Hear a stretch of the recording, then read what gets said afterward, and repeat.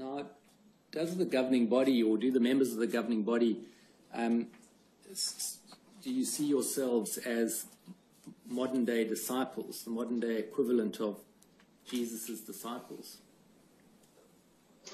We certainly hope to follow Jesus and be his disciples. And do you see yourselves as Jehovah God's spokespeople on earth? That, I think, would seem to be quite presumptuous to say that we are the only spokesperson that God is using.